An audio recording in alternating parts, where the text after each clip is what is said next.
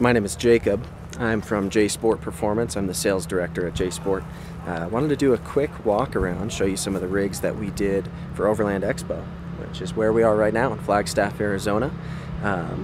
It is Saturday, second day of the show. We've been actually camping in these rigs while we've been here. It's been a lot of fun. So we did a couple of small tweaks to these silver passports I'm going to show you right behind me. And then I'll take you after this to our show rig, which is actually in Honda's booth. On these we kept it pretty simple, just the subtle touches that you'd want to see on a rig to get you a little bit further than you would on stock equipment. So nothing all that major, just kind of the right things for the person getting into the hobby. We started with our wheel and tire package using our 18-inch pre-run wheel. These wheels are actually the only wheel on the market that is truly hub-centric for Honda's application.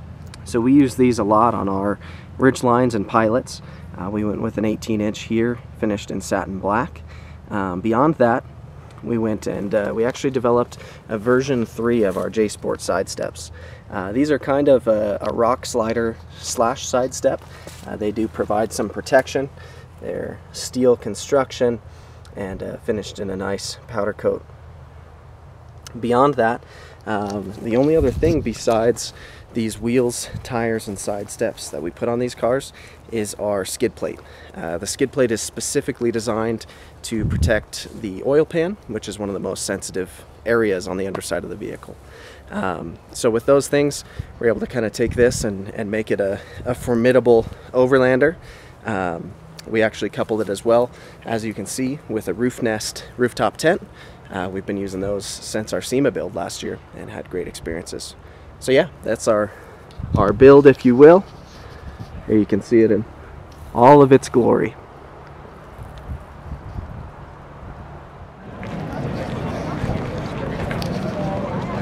All right, so here we are. This is the actual show itself. We're actually in the motorcycle section, which is pretty cool. I'm going to show you the show rig that we did for Honda here. It's actually parked next to our SEMA build from last year. You'll see the Ridgeline over there. We did a really similar treatment to this Passport, but we took things we learned from the SEMA build, things we wanted to improve, and just kind of made it suit the nature of the Passport a little bit as well. We gave it our signature treatment, if you will.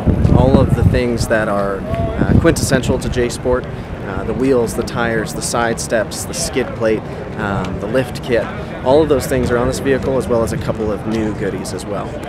So starting at the beginning, we'll show the wheel and tire setup we did on here. Much like those silver cars you'll have seen, on this one we actually ran a bit of a bigger tire to see what we could get away with. These 265s do rub just ever so slightly, so we may find a different size or a different tire setup to see how much we can get away with, but we'd like to do more than the 255s. The beautiful part about the Passport is it's actually an inch taller than the Ridgeline and Pilot from stock. We went beyond that and we did 1.5 inches in the front and 3/4 of an inch in the rear of lift. So when you put that all together, we're going to see how much tire we can get away with, and we're confident we can do at least a little bit more than we do on a Ridgeline and Pilot. You'll also see our V3 side steps here. They look amazing on this finish. They actually match a lot of the black trim on the car as well. Beyond that, we did our plateau roof rack, which we debuted on the Ridgeline last year at SEMA. This one has been obviously developed longer and specified to fit the Passport. They are similar products, but this plateau is specific to the car. They're not interchangeable, I should say. The next thing, probably one of the most exciting things on here, is this front bumper. So we created this front bumper as kind of a brush pusher, integrated skid plate. It is a steel construction, built to be rugged, and it's mounted to some frame points so that it is actually incredibly secure on there. We actually integrated a light bar as well, so you'll see we have the 10-inch bar centered there. We have 2 ambers on the side, and there's actually some internal daytime running ambers which are inside of that LED light bar you'll see in the center.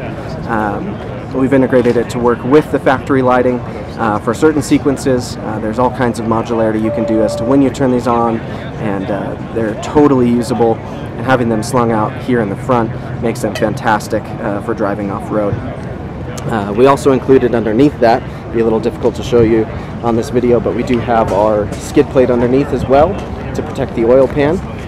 Then you'll see the roof nest installed. We love some roof nests.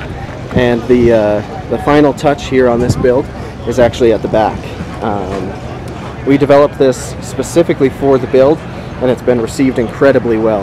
This is our rear tire carrier. This is a full-size spare, and it's actually built on a hinge, so it can swing out, so you can still access your trunk. And we mounted this to the frame in some of the same spots where the hitch mounts. By doing that, we were able to allow you to still be able to use your hitch to tow. You'll just need a longer tongue, of course. We integrated as well another small reverse light here. Automatically comes on when you put the vehicle in reverse to give you a little bit more light. It is compatible with roto packs in this setup, and as you'll see,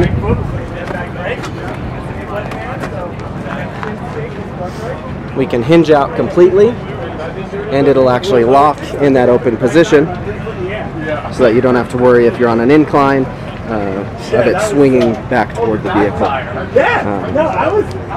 All of the parts you see on this Passport are either currently in production or will be in production soon. So if you want to pre-order these now, depending on when you see this video, get in touch with us at Jsport, or within the next month, 2 months. All these items will be listed on our site and available for sale, and in many of our Honda dealerships. So check us out. If you have any questions about the build, always send us an email, that kind of stuff. Follow us on Instagram. Thank you so much.